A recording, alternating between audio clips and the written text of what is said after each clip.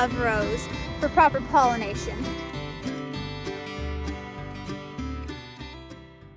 Hey y'all, I'm Amy. Welcome back to Misty Down Farm. Today we are starting in the house. I just picked up my Azure standard order and I wanted to do an unboxing with y'all and show y'all what I got this time.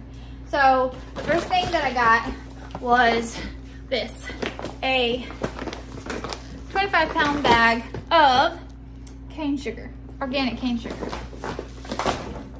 I also got a 25-pound bag of organic all-purpose flour. Y'all, it's upside down because when I went to pick it up, I accidentally opened the corner of it. So it's upside down, but those were the bags I got. All right, now I'm gonna open my boxes. So, let's see. I don't even remember everything that I ordered, y'all. I do know that a couple things were out of stock, so I don't have everything that I ordered. Oh yeah. If you've been here and watched one before, I've told you that I order some organic cereals for the kids, just as a treat. They get it the one order a month, and I ordered just a couple boxes. These are the two that I got this time. And so, I actually like this one. I'm not a big cereal eater, but I like them. And when you order it, they come in a box of 3. So there's 3 of that kind, and there's going to be 3 of the other kind. All right.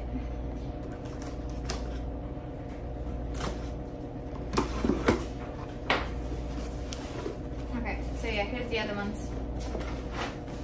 There's 3 of these, or 2 of those in here. All right, I got, I needed more baking soda. So I got baking soda. And I got some small elbows. This, they hadn't carried the small ones before, but then now they do. The kids love macaroni and cheese, and I do a homemade macaroni and cheese. And I was using the big elbows. Now they have small, so we're gonna go with that. Oh, I ordered some, okay. I cheated a little bit this time, y'all. I ordered an organic peel, where's the front? Organic peeled garlic. Yeah, I ordered it already peeled. You see them in there? They come in little packets. So what I do is, first of all, I have not had success at growing garlic. It is so wet here. It just stays wet. So I order garlic, and I order organic garlic, and we love garlic. We put garlic in everything. And also I make a garlic cloves in honey where you let it sit for like 6 weeks, burping it every day, and then you have like a medicinal stuff. So that's what I ordered this for.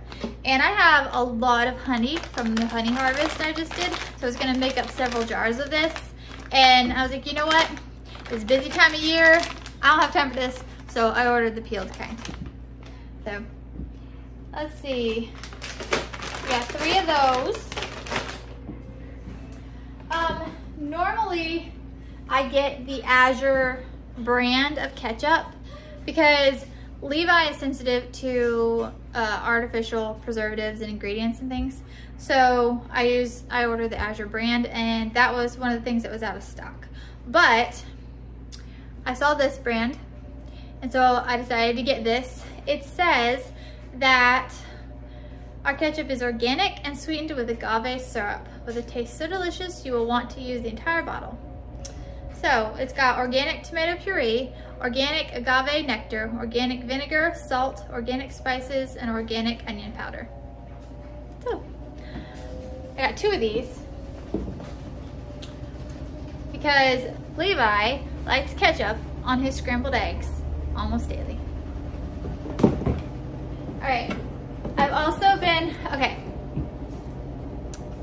I know I can make my own, but y'all, for the sake of convenience, I buy this kind of mayo, an organic classic mayo with 100% pure avocado oil.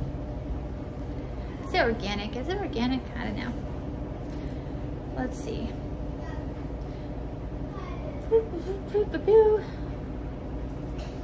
It doesn't say organic, it just says avocado oil, filtered water, egg yolks, whole eggs, distilled white vinegar, mustard, which is distilled vinegar, water, mustard seed, salt and spices, salt, and rosemary extract. And oh, hey, the majority of those ingredients are organic. So, the kids like this. And at some point, I am going to make my own mayonnaise. I saw a recipe by one of my favorite content creators, which is Jessica Sowards. She has the Farmer's Table. It's a new YouTube channel that she started. She was Roots and Refuge. She still does that, but she has a kitchen-based channel now. And she did mayonnaise and she did ranch, a couple of different videos. And it's so easy. It's so easy. I just should do it. I'd already ordered this when I saw her video about the mayonnaise, and I was like, you know what? That was like the push. I needed to try it. I don't know why I haven't yet. I just haven't. But I got these, and when I'm out of these, or close to out of these, I'm gonna try making mayo. I am gonna do it. Okay. And then, okay, see how they put like stuff in between to keep things from like bumping around and breaking? I ordered some cans of diced tomatoes just to have on hand. I think if y'all were around, you remember I told you that last year I didn't get hardly any tomato products to can. So I've been having to buy all my own stuff, or buy my stuff instead of making my own stuff, because I didn't have tomatoes that grew. And I only had a few jars worth and I used it up. So I bought a few cans of that. And then, okay. So I get this kind of shampoo. It's a fragrance-free, free of all kinds of stuff, including fragrance shampoo. I get 2 of those, and I use the same conditioner, fragrance-free, and then free of all the things. All the things. It's free of this stuff. Plus, I use the Azure Clean dish soap. I usually try to steer free of fragrances because the majority of the fragrances are not going to be real. But there's a few things I like, pretty smelling stuff. And so this one, it says that any fragrances used are ISO 9235 and 16128 certified natural essential oils, isolates, and extracts from plants. So, you know, it smells pretty. I like it.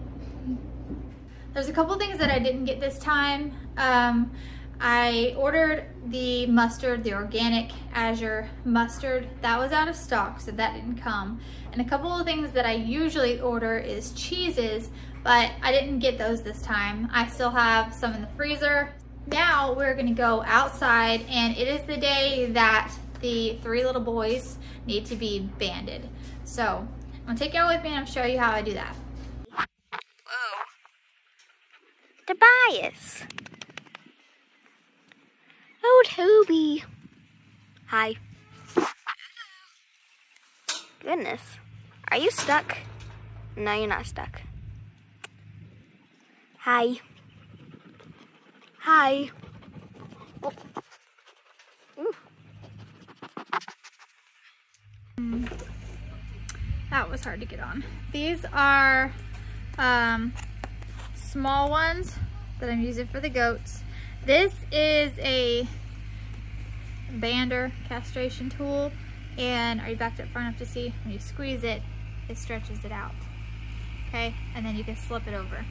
Now, this one is an old one. I can't find my new one. This is the old one, and these don't they don't all go together. But it'll work. We're gonna make it work, because I can't find the new one.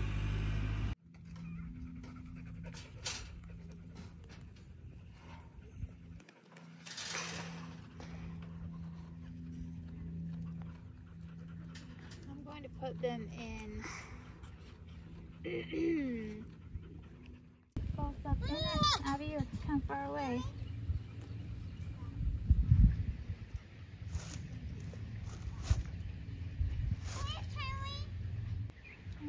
Roll it off. So, make sure you got both down in it. You don't want to pinch their little udders. And just like that. Okay, we're about to do this one, but I just wanted to tell y'all that I'm just doing the two, just S'more and Boom Boom.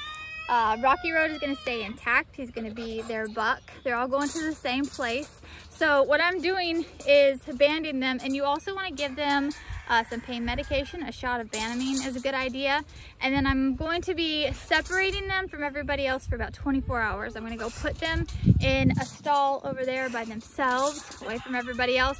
And that is because just Behringer and Caspian here are still really young. And in case these boys decide to fuss about it for a little while, I don't want it to upset the dogs and cause any issues.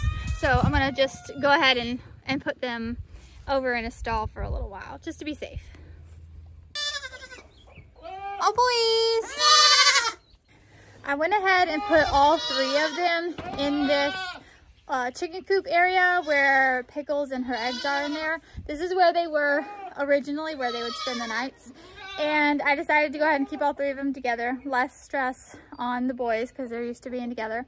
They're shedding. I got goat hairs in my mouth.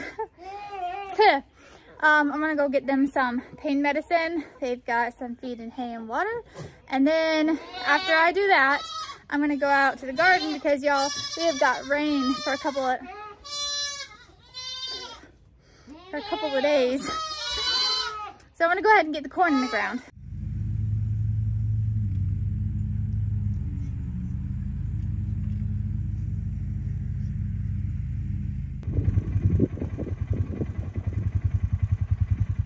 Okay, I'm gonna try to hold my hand here so that the wind noise isn't too bad while I tell you what I'm doing real quick. We're gonna plant some sweet corn now. I'm gonna do Silver Queen sweet corn, and I'm gonna do it the old-fashioned way. I have an actual planter that you push along and it buries and covers and does it. It's a hand planter, but it puts too many seeds too close together, in my opinion. So I'm gonna use this and I'm gonna do it the old-fashioned way. And me and the kids, I'm gonna go along, I'm gonna flatten the rows a little bit, then I'm going to poke holes, and we're gonna drop the seeds and cover them up and do it the old-fashioned way. So I'm gonna time lapse it, but I just was gonna tell y'all first that you want your corn for proper development in the ears. You want them about 9 inches apart, the plants, and instead of going back and thinning it out later, because y'all, I have a lot going on, I don't have time for that. I'm just gonna go ahead and plant it spaced how I want it to be and hope most of them come up, which for me, germination rate is really high, so I'm not too worried about that. And you want to plant it fairly close together. You don't want it to like one long row. You want it in like a block of rows for proper pollination. So ideally, no less than 4 rows. I'm gonna do 5 rows, and I'm not sure how long of rows I'm gonna do yet, but we're gonna do this and you'll see.